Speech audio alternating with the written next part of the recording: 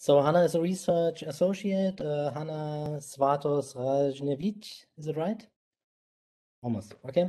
And she's a doctoral candidate at the Institute for Computational Design and Construction, short ICD, also at the University of Stuttgart. She holds a Bachelor of Architecture from Cornell University, as well as a Master in Science in Architecture from Integrative Technology and Architecture and Design Research Program. So that's a very famous program here at the Stuttgart University, in short, ITEC. And prior to joining ICD, Hana worked as an architect in Oslo, Norway, and as a designer in Chiavari and Milano, Italy, as well as in multiple architectural offices in Croatia, New York, and Ithaca, New York, also New York. And from 1915 till 1916, she was a teaching associate for first-year design studio in Cornell University's Department of Architecture. And one more, currently, Hana is a member of the Cluster of Excellence, like Hana, the IntCDC. And she's focusing on the co-design and novel building typologies, I'm sorry, within multi-story timber buildings. And I'm surprised what she wants to show us now. So, Hana, now the stage is yours. Thank you, Moritz. Let me just start.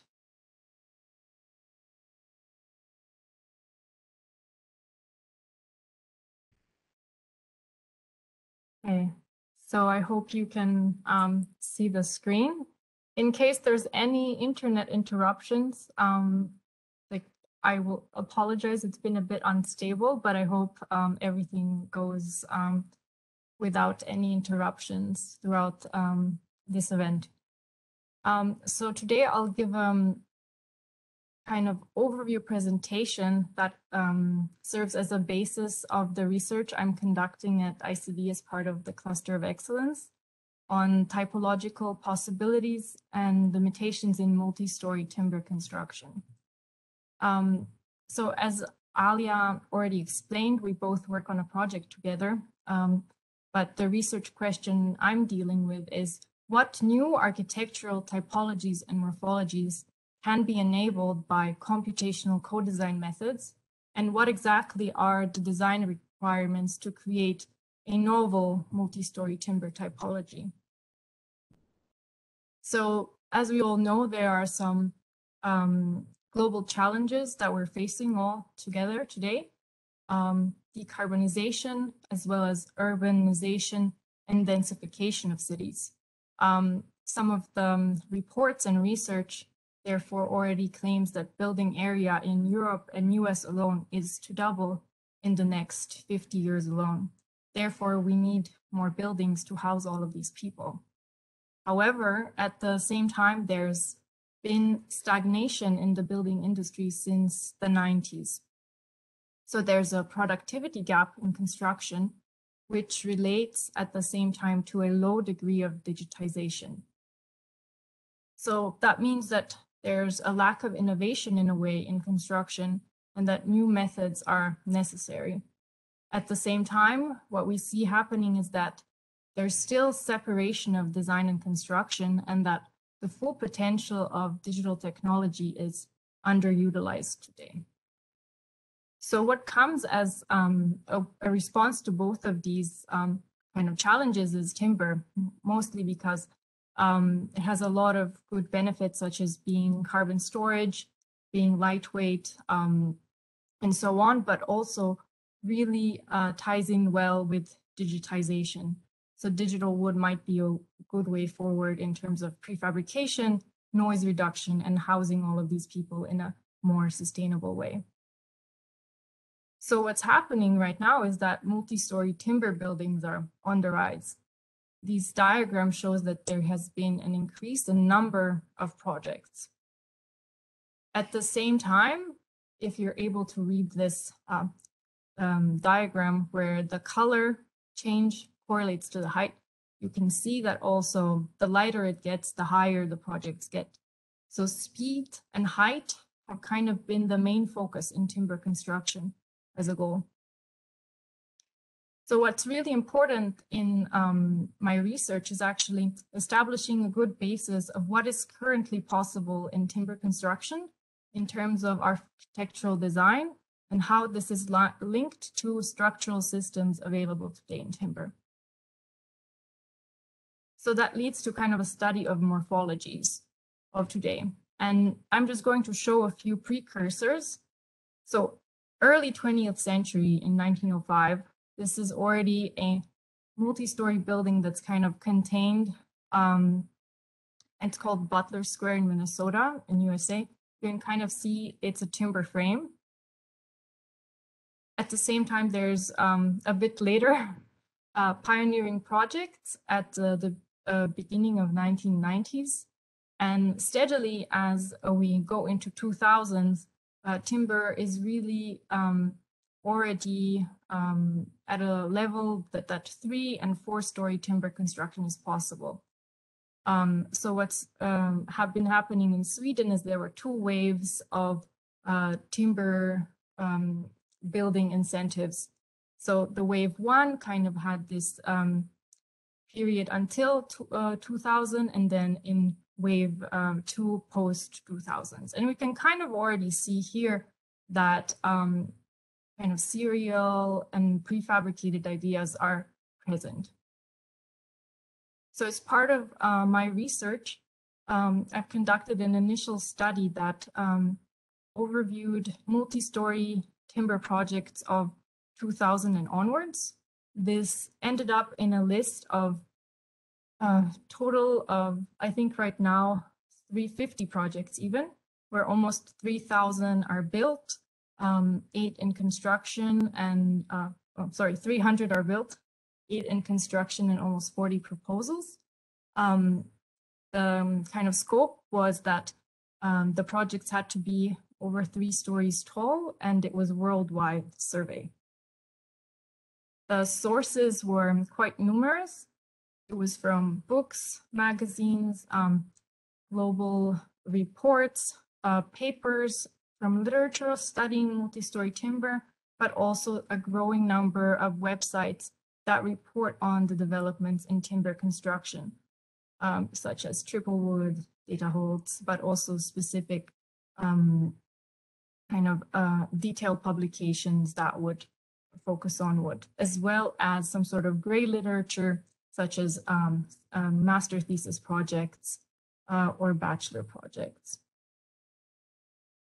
You can kind of get an overview of how these sources also impacted where the projects are located. So of course, if there's a lot of German or UK sources, then the projects were mostly there, which might explain the absence of developments in some countries. You can kind of see that Central Europe and Scandinavia are quite focused, as well as US and Australia. And the study began by kind of grouping and thinking about the projects already relating to the structural system and trying to see what is each system really enabling designers, or how it's limiting and being shown in terms of massing and plan. So they were grouped kind of, as you can see in the pictures, in the 3 main groups, thinking about one-dimensional timber elements, 2-dimensional timber elements, panels, and 3-dimensional space module construction. So these kind of groups can then be thought of as sort of frame and skeleton ideas, which are usually composed of post and beam structures, very rarely post and slab, and mostly in unbuilt projects as well right now in proposals. Panel systems, which consist of crosswall or honeycomb type structures, where these wall planes, 2-dimensional elements are the main vertical divisions. And finally, the space modules, where the module arrangement really guides the whole design. So as part of looking at these 300 or 350 projects, there were several architectural criteria that was looked at. So part of that was, of course, what was the massing like? What was the interior like as well. So what was the solid void relationship on the inside? What was the permanent spatial layout? The position of the core and circulation spaces, as well as the ordering system, or what actually guided the division of space and its connection. An additional part was also looking at kind of material composition. So was there concrete, a significant amount of concrete in certain areas of the design? So in this Fukuoka modular housing example, you can kind of see a plinth in concrete, a very short one, almost more like a basement level, but other considerations such as whether a core was made out of concrete or certain areas of the slab were related. And all of these things were kind of looked at together and compared to see how material structural system affected the design. So we managed to build this comparative database of the projects, collecting their plans and sections. A big thanks to all of the Hiwis that worked pretty hard on organizing this with me and gathering data and drawing some of the plans. So some of the kind of results you can already see here for yourself. This is a small selection of the projects. So you can kind of see them organized into a group of frame, panel, module, as well as some combinations of systems. So in terms of massing, what's kind of visible is that the forms are mostly rectangular based and orthogonal, but there is still quite a variation in some of the projects. Oops, sorry, a glitch. In terms of program, if you kind of look at this kind of pinkish hue that kind of signifies housing, you can also see that the predominant program of timber buildings is housing, mostly apartments, student housing, affordable housing, retirement homes, but also hotels, hostels. And this shows up in all three of the structural systems. However, the frame is most suitable to office programs. And what's also noticeable that educational programs also happen in module construction or some sort of module plus frame construction in order to be able to offer a wider range of spaces such as a large hall for exercise as well as classrooms. This kind of formal analysis also might correlate to kind of the status of the project, whether it's more social or affordable or high-end, greatly influence the form and the design of the projects as well. However, when we look at the ordering systems themselves, or these kind of blue lines marked on the permanent structural elements, we can see that even some of the more irregular projects are in fact based on grids and repetitive sequence of spaces. So we can kind of see a small selection of how the massing complexity evolves in current multi-story timber construction. You can see that modular construction does seem to offer a greater variety of volumetric forms, which might happen through staggering or changes of orientations, but also frame construction starting to deviate the grid. And finally, at the very top, sort of panel systems showing more non-orthogonal designs. What's happening in height is basically that the stories kind of repeat and stack on top of each other with very little variation from floor to floor. So when we actually look at the data and kind of compare what's happening in form, we can see that these rectangular, super orthogonal symmetrical masses account even 76.3% of the current multi-story buildings. While these kind of still rectangle-based and semi-orthogonal places make almost 20%. While this kind of more custom area projects, they account only for 4%. And this is just in terms of massing. And when we look at the ordering system, well, I think this percentage is obviously wrong, sorry, but we can see that the irregular project or something non-grid based or even non-linear grid based accounts for only 1.1% of projects, so out of 350 in multi-story timber. So if we get to see an overview, we can see that this strict repetition is happening both in panel and module projects. It's also happening in frame, regardless of some deviations in terms of massing.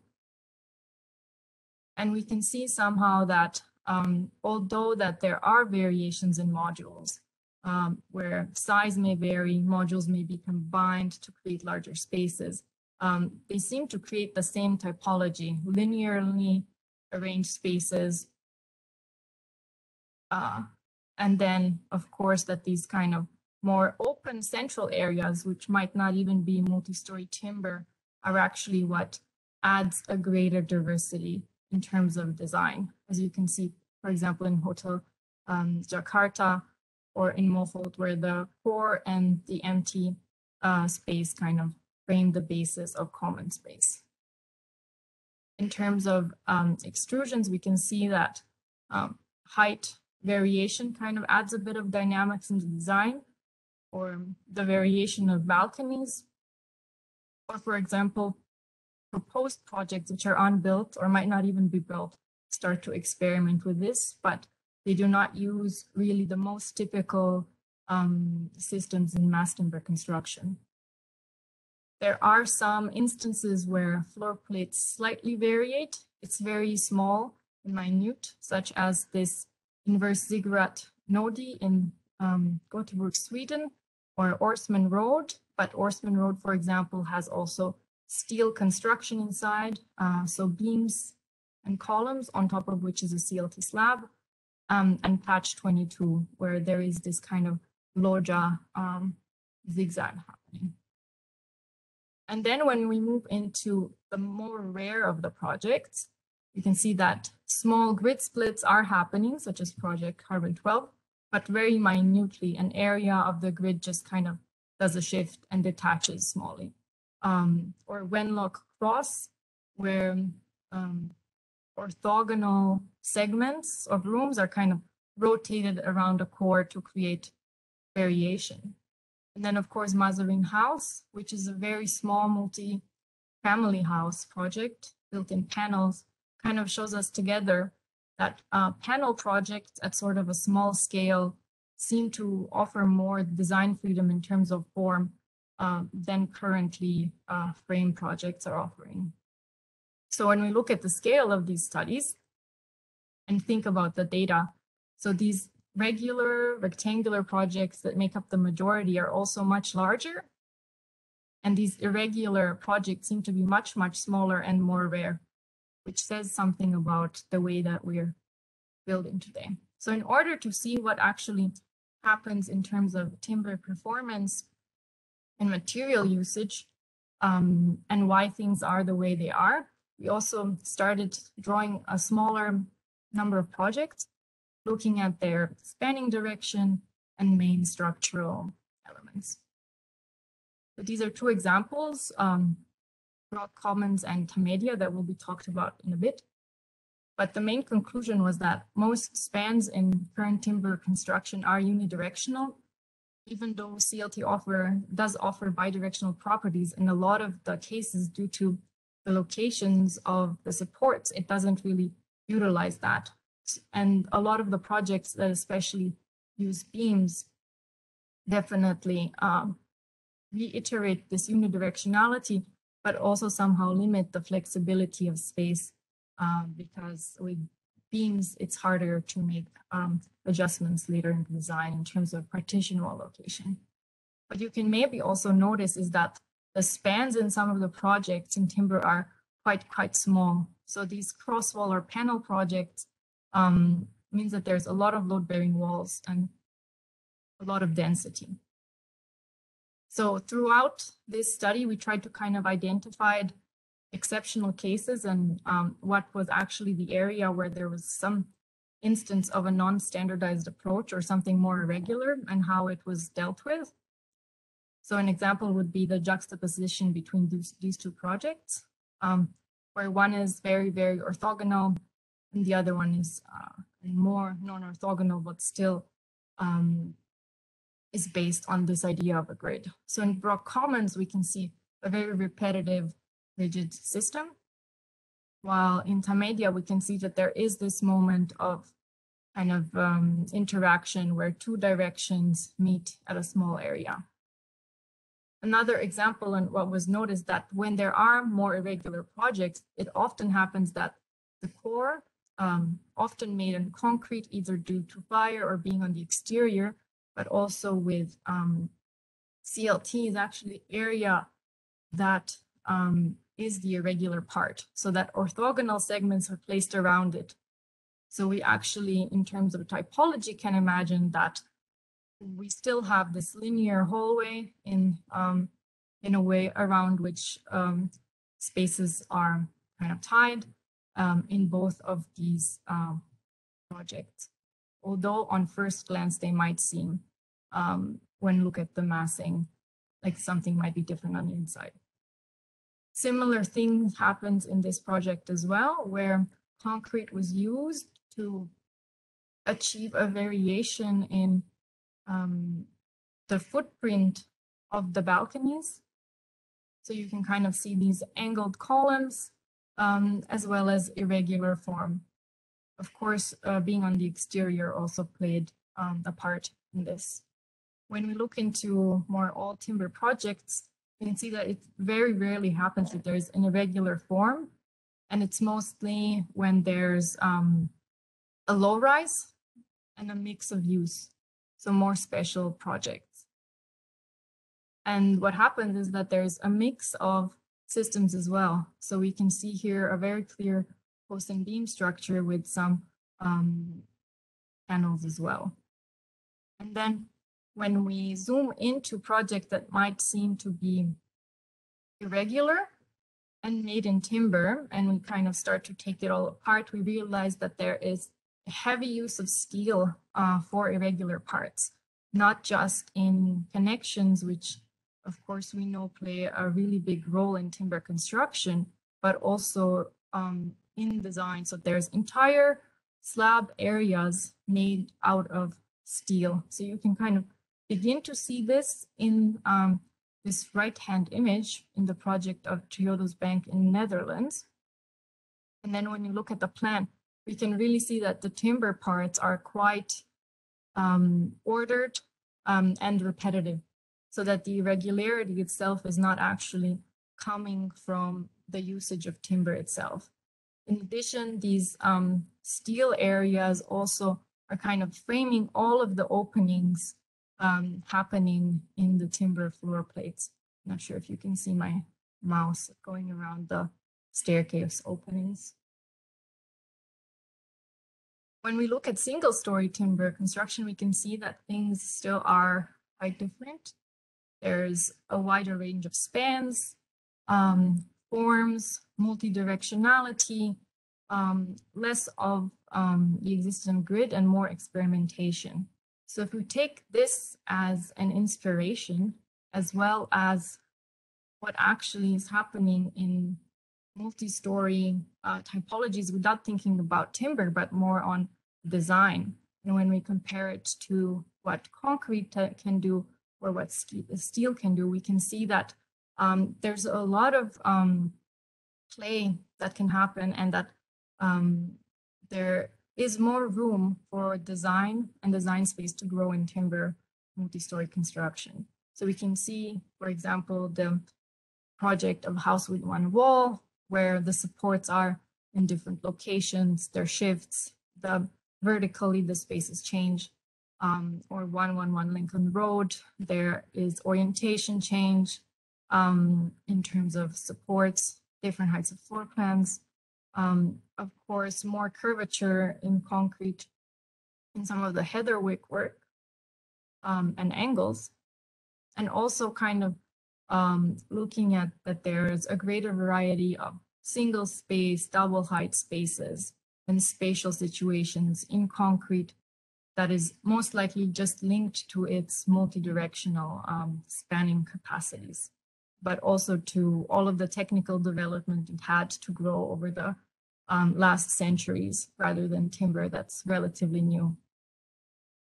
So when you kind of think about how could multi-story timber construction evolve, we can think about that right now most of the buildings are devised based on a grid. So the design starts on a grid or knowing your raster or your module and kind of growing your massing from there, as well as its interior division and spatial situations.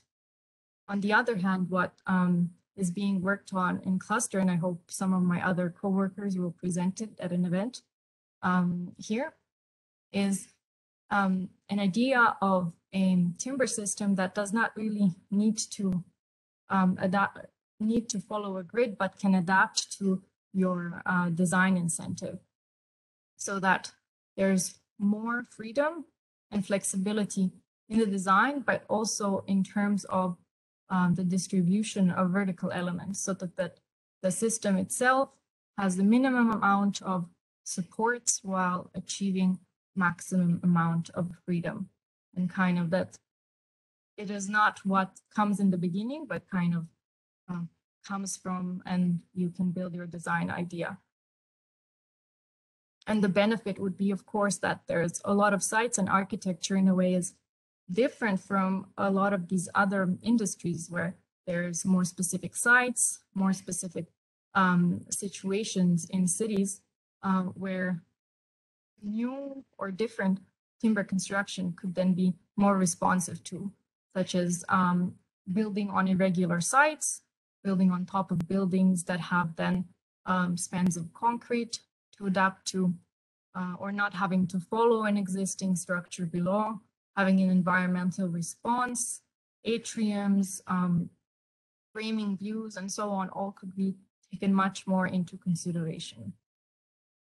So this is, of course, all coming from the idea of digital technologies and this kind of feedback of design and construction and digital fabrication working together. So this is kind of a transition from a standardized regular grid spaces to more network and heterogeneous spaces that would expand the design space in multi-story timber architecture. So as part of kind of my research, and this is kind of just a short glimpse, is identifying what spatial situations we could benefit from, so that developing such a system makes sense and that we're not reproducing actually what is currently possible with the current construction methods. And that's it from me.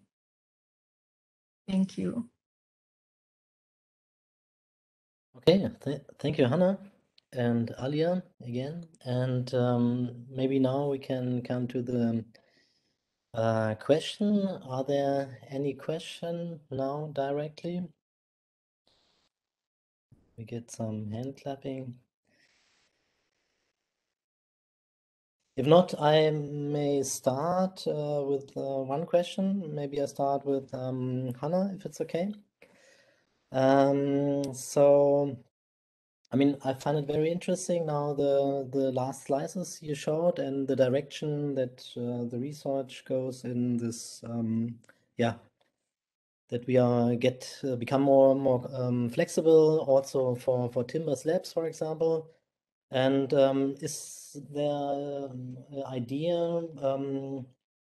I mean, at the moment, the concrete and other materials are ahead of timber in this case, what you showed also.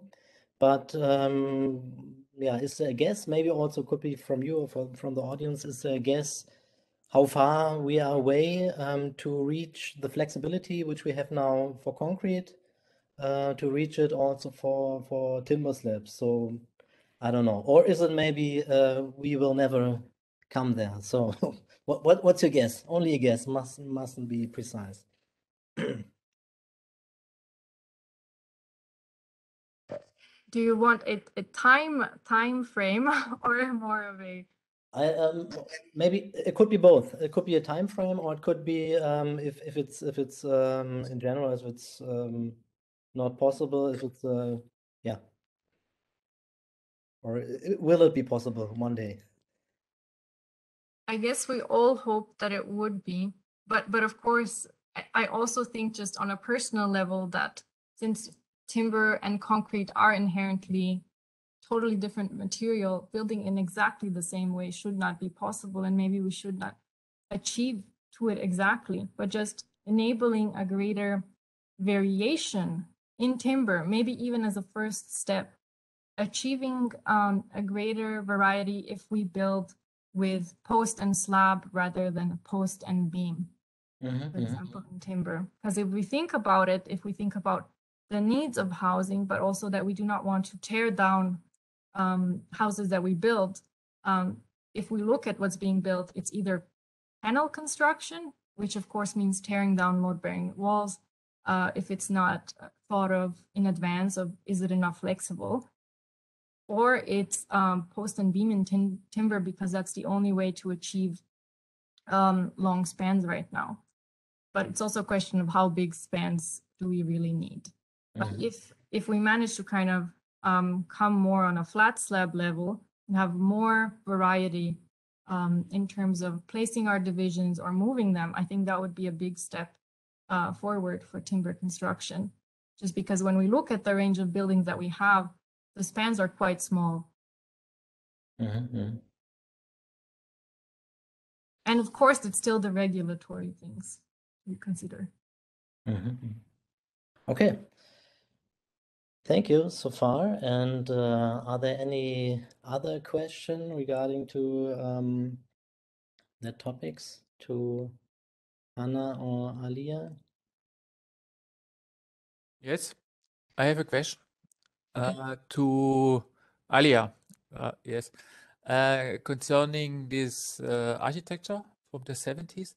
I saw in the presentation there was one very important topic. It was flexibility, variability. Yes, the architect says so. It's very important that the buildings are flexible, variability, and things like that. So now the buildings are they were built in the 70s.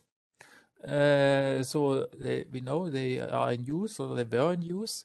And do we know something about in the reality?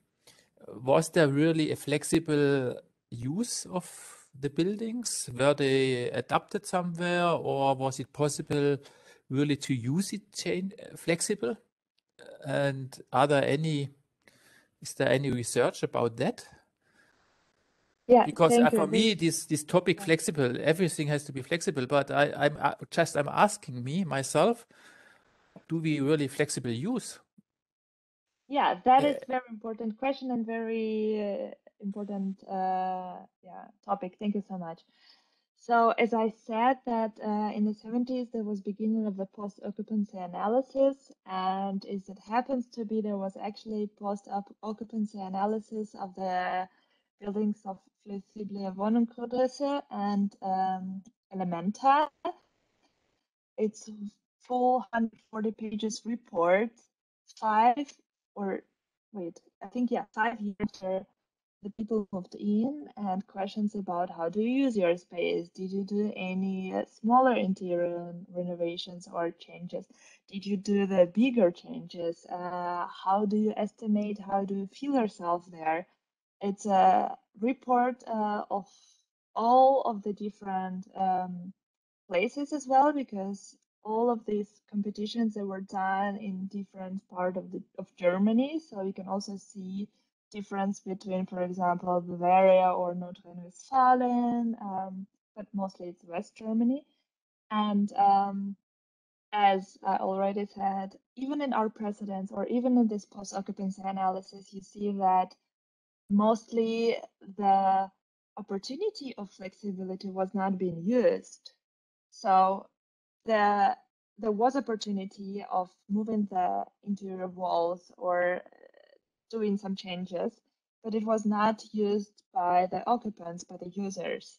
So what we looked at the RP10 at the very beginning of our research, we looked at the notions or understanding of flexibility and adaptability at the very beginning. Should flexibility be generic, being just a generic floor plan that you can do whatever you want?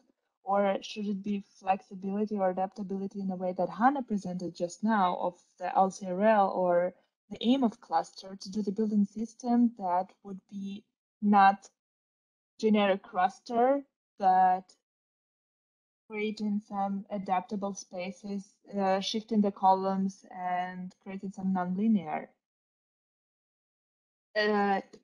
Very interesting question. If you want, I can send you a link. There is this document that I found. It's from the EFB. And yeah, as I said, there were consultants. Among the consultants, there were also architects as Danish, who actually went to the occupants and did this whole evaluation. How do they actually find this flexible Wohnungsgrundriss? But out of my own personal perspective, I would say that the experiment stayed experiment because we mostly still live in predefined generic raster layout buildings. I grew up in Russia where panel housing and huge blocks are norm. And the option of creating your own environment or surrounding is still not very there. Okay.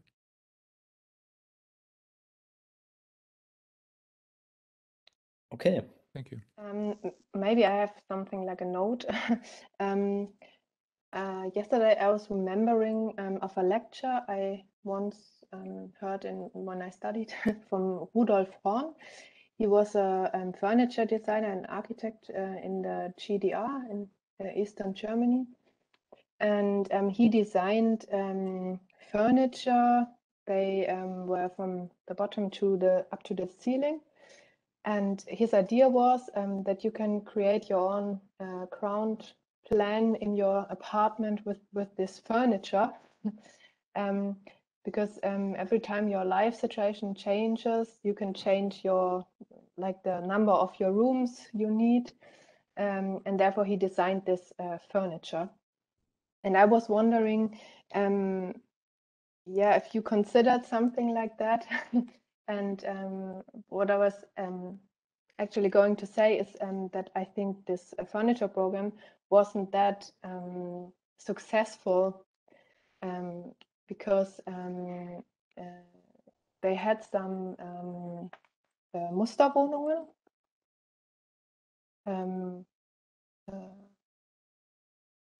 some model apartments. Yeah, exactly. And some people used this furniture, but it wasn't that popular in the GDR, unfortunately. Or I don't know. I think this idea is quite simple and somehow genius, but it wasn't that successful. Yeah, that is though the same that Frau Otto was talking about in the adaptable architecture symposium, that in a way when we are doing everything very adaptable and generic to everybody the same, that everybody is building with the same blocks. And how can you actually, like, where is you? Where is like your personal identity in these buildings where there's a huge mass housing of 50,000 people living in there, and everybody has the same layout, everybody has the same building blocks for their kitchen or for this furniture. It is, yeah, I feel that it's very in trend of that idea of socialism back then in the DDR, where everybody has this standardized kitchen unit, standardized whatever, I don't know, lifestyle.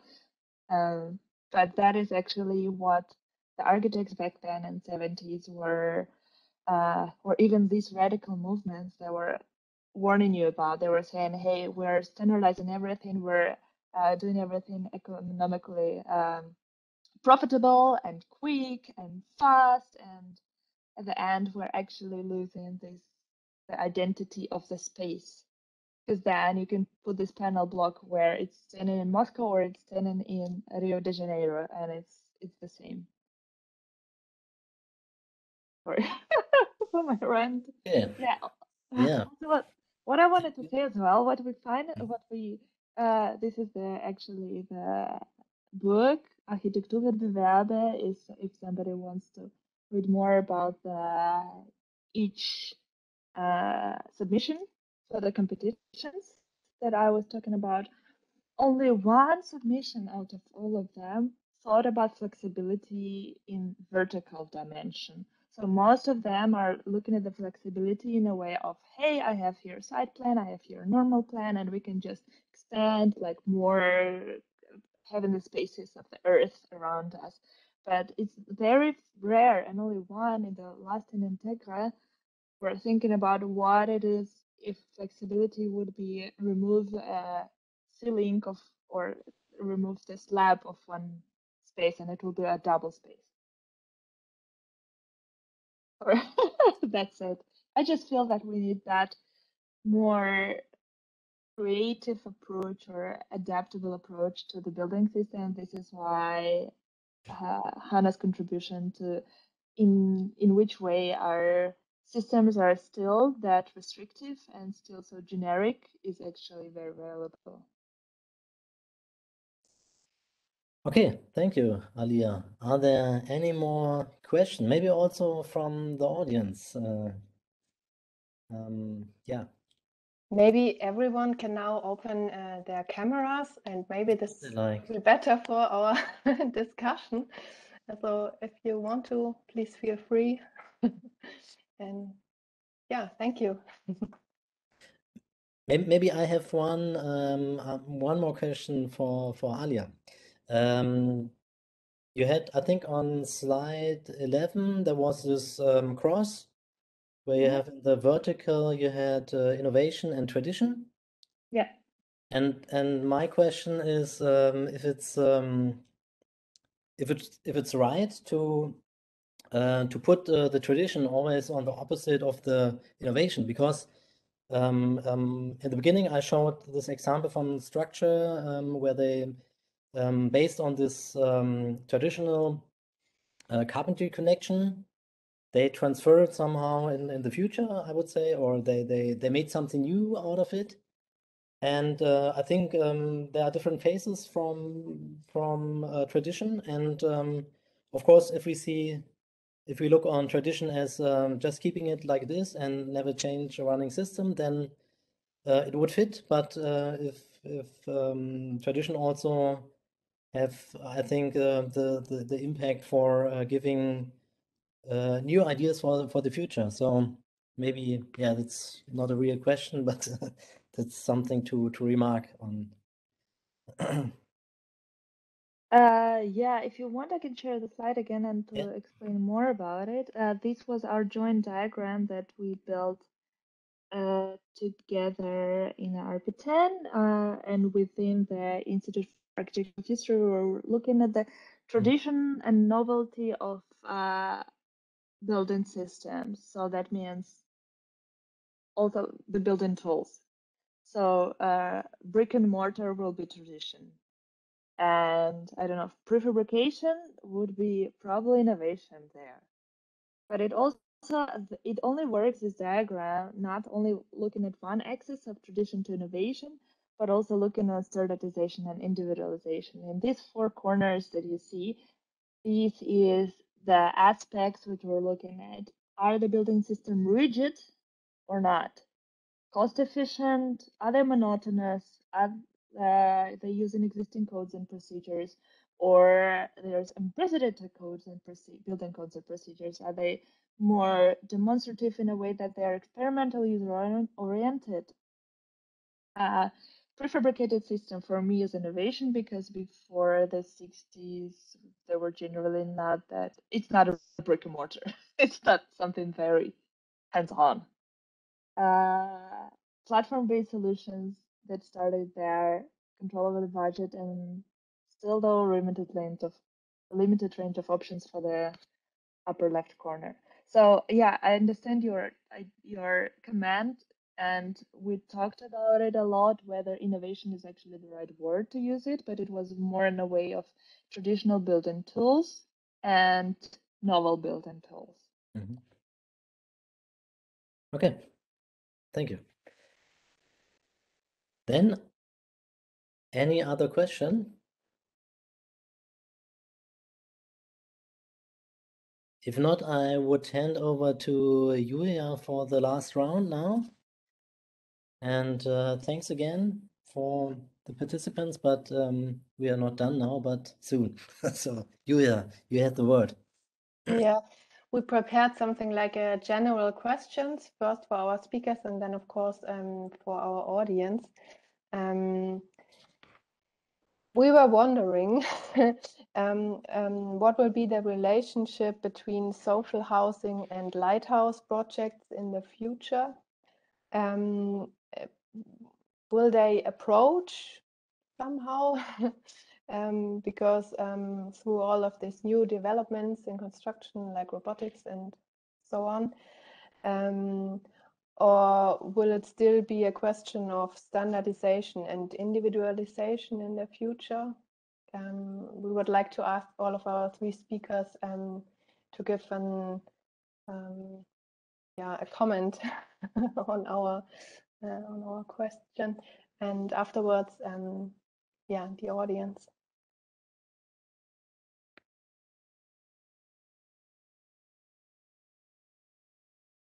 Alya, Alya, you are still muted.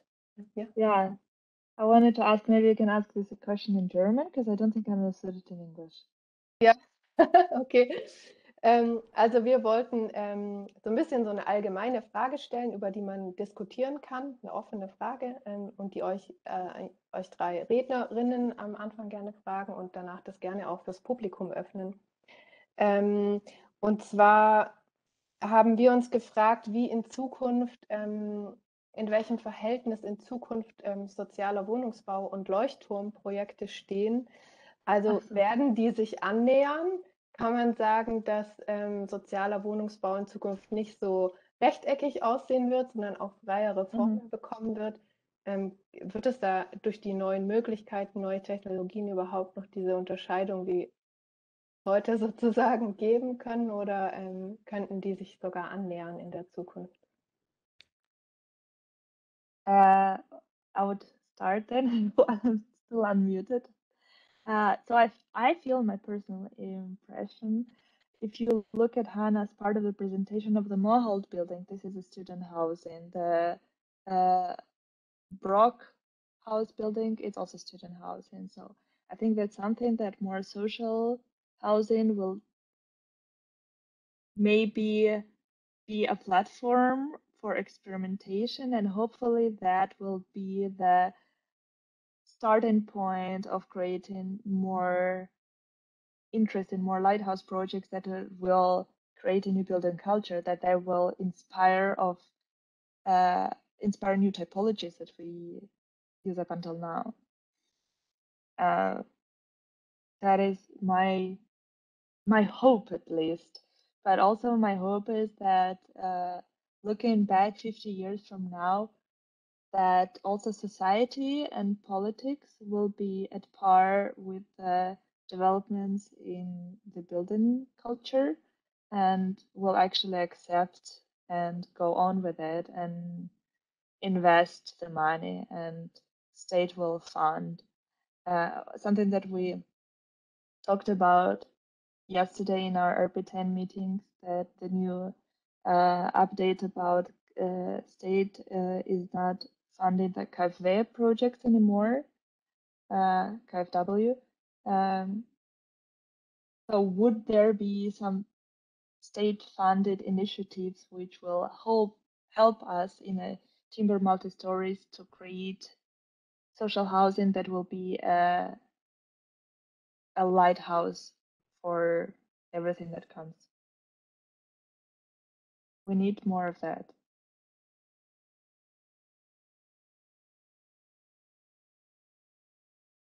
Okay, Thank you. Let's tell this to the Ministry of Rural Areas at the next meeting, Moritz. Yeah, he's gone. He was there, but now he's gone. He Yeah. knew that. So, yeah, then maybe Hana, do you want to come in? Yeah, I think I really, in a way, like how Alya expressed room for experimentation. I think currently maybe timber development is also really influenced by research and development. And I hope that this kind of will manifest not only in terms of technical enhancements for timber construction, but also thinking about what the new ways and spaces of living are. So from more design perspective, so maybe just linking more technical development with more designers and educating more designers about potentials would be also a way to go. And I hope that that would kind of, I don't know, whenever I think about projects that were different, I think a lot of them were also, and the conception was as research or in academia, as like a protected bubble where ideas emerge. So maybe that's something that really starts happening more and more as research and development gets more appreciated in practice.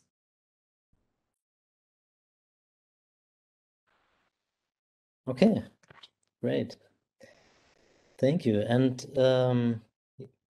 yeah, Hubert Nopper, you want to join?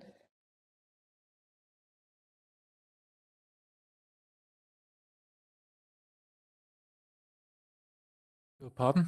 I just was interrupted. Ich war gerade unterbrochen. Genau. Okay, Julia, willst Soll du ich mal? Soll ich die Frage nochmal wiederholen? Ja, bitte. Genau. Also das war eher so eine offene Frage, so eine Einschätzung wollten wir gerne von Ihnen. Wie wird das in Zukunft das Verhältnis zwischen sozialem Wohnungsbau und Leuchtturmprojekten sein? Also glauben Sie, die könnten sich annähern in Zukunft durch die neuen Entwicklungen im Bauwesen, dass man auch im sozialen Wohnungsbau zum Beispiel viel freier wird, viel freiere Formen hat, dass da einfach sozusagen nicht mehr so diese großen Unterschiede sind zwischen, ganz platt gesagt, jetzt mal der rechte Winkel und der Kasten auf der einen Seite und die freie Form auf der anderen?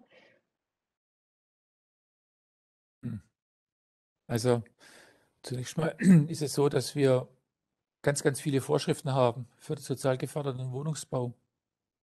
Also da ist genau festgeschrieben, wie die Wohnung eben auszusehen hat oder nicht auszusehen, aber wie viele Quadratmeter das haben darf, wie groß die Abstellfläche sein muss, wie groß irgendwelche Nebenflächen sein dürfen. Also ich kenne das nicht alles auswendig, aber da gibt es ganz, ganz viele Regularien. Die Wohnungen dürfen nicht zu klein sein, die dürfen aber auch nicht zu groß sein. Und insofern, und auf der anderen Seite gibt es aber auch gewisse Standards und die Baustandards werden immer höher, auch gerade was so Thema Sicherheit anbelangt, was das Thema Brandschutz ist ja angesprochen worden, anbelangt, was das Thema Außenraumgestaltung anbelangt. Also das macht eben das Bauen einfach teuer. Und das ist ja auch bekannt, dass eben durch ganz, ganz viele Vorschriften das Bauen einfach teurer wird. Und das ist ein ziemlicher Spagat. Und im Wohnungsbau ist es so, die Mieten sind dann vorgegeben und ein Investor, der kann sich aus der Miete ausrechnen, wie viel das Projekt kosten darf. Und damit ist in diesem Bereich schon, also da ein richtiger Spagat da. Also dieses ganz freie Entwerfen und Leuchtturmprojekte, das ist so schon, also das sehe ich schon, also weiß ich jetzt nicht, ob das so zusammenkommen wird. In diesem Fall jetzt zum Beispiel bei unserem Projekt ist es halt so, dass wir sehr, sehr viele relativ kleine Wohnungen haben, viele. Ja, und damit ist natürlich die Miete pro Quadratmeter etwas höher. Ja, es ist trotzdem vielleicht noch eine günstige Wohnung in der Summe im absoluten Wert. Ja, aber das hat es eben auch ermöglicht, da etwas, ja, sowas zu realisieren. Ja, und dann gab es auch noch Zuschüsse und so weiter, Förderungen. Also ich kenne jetzt die gesamte Finanzierungsstruktur, kenne ich nicht. Also das hat auf jeden Fall dieses Projekt in dieser Form ermöglicht, aber in der Breite ist es schon schwierig. Und natürlich haben unsere Bauherren einfach dieses Problem. Ich sage jetzt einmal Stichwort KfW 55, ist ja jetzt gestoppt. Gut, irgendwo verständlich. Klar, das ist inzwischen ein Baustandard, aber das war ein Zuschuss, mit dem hat man kalkuliert. Und der ist jetzt weg. Jetzt muss man natürlich auf KfW 40 oder gehen. Der ist aber wieder teurer. Ja, also wie gesagt, also unsere Projekte, das, was wir machen, das ist immer irgendwo an der Kante. Ja, also der Wirtschaftlichkeit, ja, weil wir auch, und dann haben wir natürlich noch ein ökologisches Produkt, ja, und das ist halt teurer wie ein Wärmedämmverbundsystem. Und ein Holzfenster ist halt auch teurer als ein Kunststofffenster und ein Linoleum teurer als ein PVC und, ja. Und also diesen Spagat, das ist eigentlich so das, was wir tagtäglich erleben und auch wirklich kämpfen müssen, um Projekte, aber wir haben auch viele Kunden, die wirklich das schätzen und auch versuchen und das auch möchten, auch was ändern möchten. Also, und deswegen sind wir auch da durchaus auch erfolgreich. Aber erst im Wohnungsbau, im klassischen Wohnungsbau, wo Sie wirklich diese Miete haben und aus der Miete sich dann den Ertrag rechnen und dann die Investition dagegen setzen müssen, ja, da können Sie, dem sind dann irgendwo Grenzen gesetzt, irgendwo, ne? Also dem Investitionsbudget.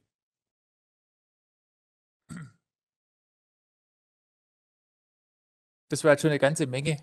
Okay. So die alltägliche Herausforderung, ja, zwischen Ja. schön bauen oder auch ökologisch bauen und aber auch ganz klar, sagen wir, diesem, ja, unterworfen zu sein. Aber ich finde es auf der anderen Seite auch spannend, ja, weil ich denke, auch gerade in diesen Bereichen soll ja auch was Ansprechendes und auch was Ökologisches auch realisiert werden können. Das ist die Herausforderung.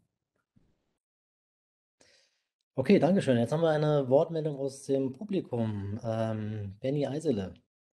Ja, danke schön. Ich denke, an der Stelle ist es eben die Frage, wie man Leuchtturmprojekt definiert. Also ein Leuchtturmprojekt kann ein Projekt sein, das durch eine herausragende architektonische Gestaltung und Freiform sich definiert. Aber für mich wäre jetzt ein Leuchtturmprojekt eher ein Projekt, das, ich sage mal, auf allen Ebenen punktet. Und da gehört eben auch die Kosteneffizienz dazu, da gehört die Materialeffizienz dazu und da gehört auch die Energieeffizienz dazu. Und dementsprechend, wenn man das eben schafft, alle Punkte souverän zu lösen, sprich ein Gebäude, das funktional ist, das mit sehr wenig Materialeinsatz zurechtkommt, das vielleicht demontierbar ist, das man wiederverwerten kann, dann und das gleichzeitig auch noch günstig ist, dann wäre das für mich ein Leuchtturmprojekt. Und dann spricht da auch nichts dagegen, dass man das eben im sozialen Wohnungsbau einsetzt, weil es eben auch Kosteneffizienz neben allen anderen Faktoren ist. Das heißt, das wäre so eine Art Kommunikationsaufgabe, auch das, was nicht offensichtlich ins Auge springt durch eine besondere Form, als was Besonderes eben darzustellen oder sagen wir mal, das, was nicht offensichtlich auf dem Foto rüberkommt, kommunikativ zu vermitteln. Richtig, genau. Das sind eben, natürlich sieht man die Gestaltung als erstes, aber viele andere Bereiche, in denen eben so ein Gebäude auch punkten kann, sieht man nicht als erstes und absolut richtig. Das wäre dann eben Aufgabe der Kommunikation, eben die Punkte auch darzustellen. Mhm.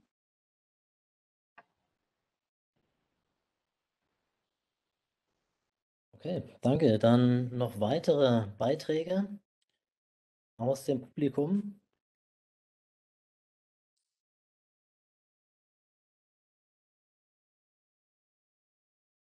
Wir sind ja auch schon wieder weit fortgeschritten. Von daher danke nochmal an alle Teilnehmenden, an die Vortragenden. Und yeah, then we will come to the last final round. Yeah, that would be just before we go home, a question. Maybe every participant or for every presenter can ask the other person what would he like to take from him. So Alya, you can decide, for example, if you want to dir eine Scheibe abschneiden von Hana or Herr Nopper. And if you do that, what would you take? What would you take home now from this day to improve or take with you, and then you can hand over to Hana and Herr Nopper. But you mean that not literally cutting off stuff of other people? No, I don't understand. Scheibe abschneiden, not literally cutting. Oh, wir verstehen Sie, glaube ich, nicht. Just what you take away from the Yeah. other speakers. Ah, Sorry. okay, yeah. Yeah. Yeah. Thank you. Some German expressions I still need to learn.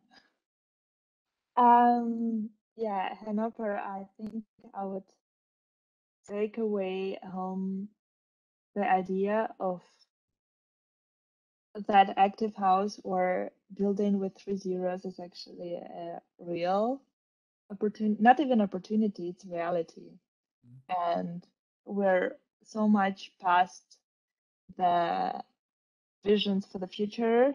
As somebody said, if we want to achieve our goals by 2050, we need to start acting now. So start building now, and yeah, this is what my impression of making the passive house or active house is a reality.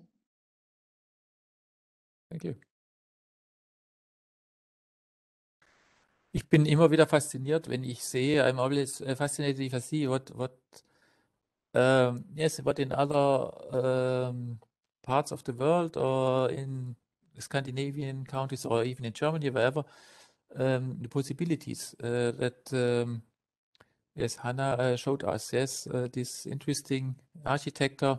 I think it's fascinating. Yes, what is possible, and also the creativity of human.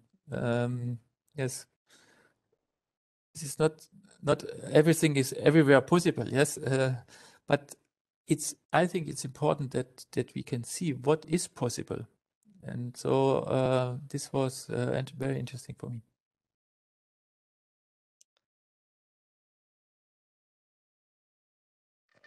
Thank you, Hana. Yeah. Well, first, thank you guys for organizing this. I think altogether it was really nice to hear the 3 lectures, and also just to see and kind of go through the steps of the design and considerations that you presented today for the Active House was really interesting. I think what kind of maybe in discussion came out was how historically, although technologies have gone further, we've changed our materials, but this issue of flexibility and unanswered questions on how to improve the way we lived are still unanswered. So I'm kind of interested in how future shaping or thoughts about this evolve, because I think whenever we're talking about housing or modular construction, this always kind of seems to be a big topic. So I think it was very interesting to see a historical overview and also thoughts from someone and how they predicted 2020. I think that's, I don't know, just crazy to see sometimes.